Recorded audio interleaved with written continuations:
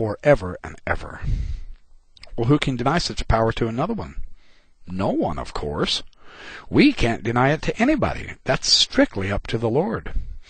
Who can bestow it on another one? No one, of course. That's also strictly up to the Lord. It's His priesthood. It's His power. We like to think that the church is divided into those who have it and those who don't have it. But it is the purest folly to assume that we can tell who has it and who doesn't. God alone knows who is righteous and how righteous. Yet, the rights of the priesthood are inseparably connected with the powers of heaven. And those cannot be controlled. In fact, the powers of heaven can't even be handled only upon the principles of righteousness. D&C 121:35 following. Well, what's the result?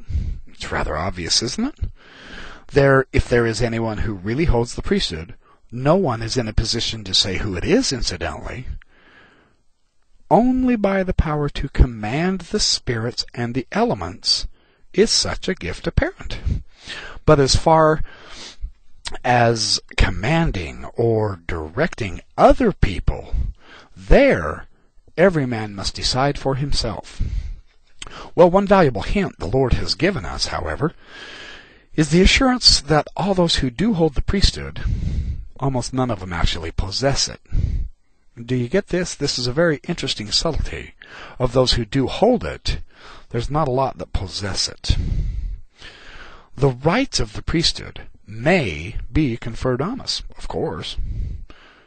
This makes us formally priesthood holders, but when we ourselves, because of this right, undertake to exercise control or dominion or compulsion upon the souls of the children of men in any degree of unrighteousness, and of course, the Lord knows that degree, then the priesthood is void.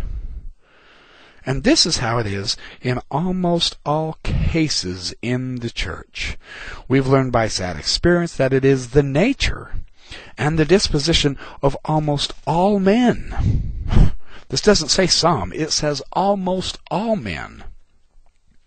As soon as they get a little authority, as they suppose, they will immediately begin to exercise unrighteous dominion.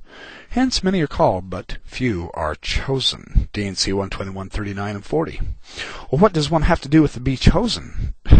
First, one may not set one's heart upon the things of this world. Well, so much for the priesthood as something to show off. One may not aspire to the honors of men. Oh, great. Well, so much for the priesthood as something for prestige.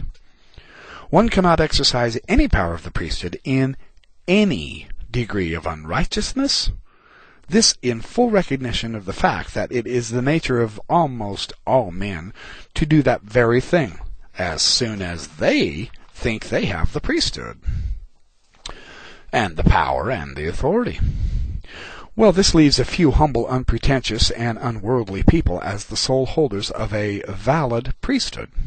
And it is to the few humble followers of Christ who are the strength of the church throughout much of the Book of Mormon history.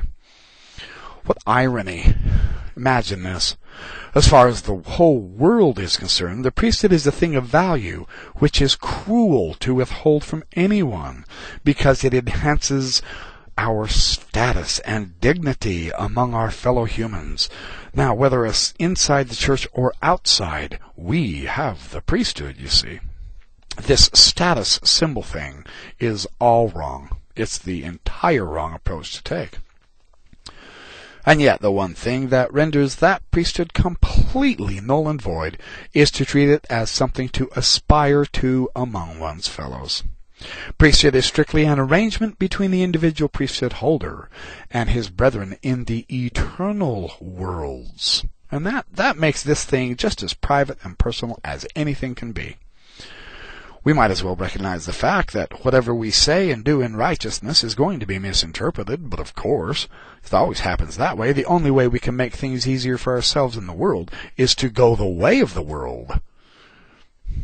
So it would be hard to deny that the peace and the prosperity of the church in the past years has been largely the fruit of willingness to go the way the world goes, of course.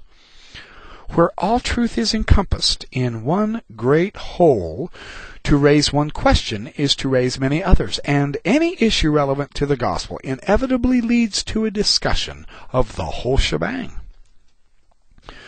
Is not the priesthood everything? Not on this earth. On this earth it is nothing. And as soon as we try to use it for any kind of a status or for power or ruling others or authority, it automatically cancels out. To repeat, as we are prone to do for lack of wit, for those who hold the priesthood on this earth, it is, the prophet Joseph Smith said, an onerous burden. It's not a prize. One cannot give orders to another by the priesthood. One cannot use it to acquire prestige, fame, or wealth. Far from impressing one's fellow men, it is held in derision by them. The moment one tries to make honor or glory or to exercise dominion by the priesthood, amen to the priesthood of that man, it automatically becomes null and void. Well, what good is it then? What's the point of it? Over whom does it exercise dominion then? Over the spirits and over the elements, but not over one's fellow men, who cannot under any circumstances be deprived of their complete free agency.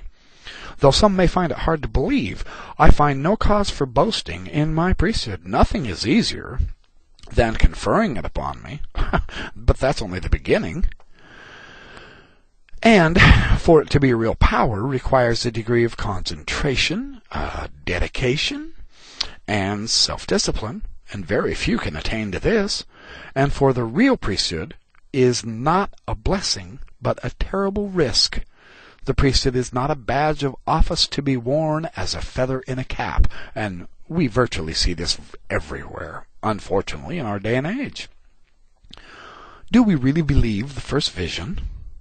Thousands of Latter-day Saints attest to it every fast Sunday, but when the earliest, fullest, and best account of the first vision, dictated by the prophet at the age of 26 to Frederick G. Williams, was discovered and published in 1968, it caused not the slightest ripple of interest in the church. It's enough, apparently, to know that God has spoken again from the heavens. Never mind what he said. The most useful lesson in the silence of heaven on this particular issue, in the light of our own woeful ignorance, there is a connection between the two here, and this is it, where the people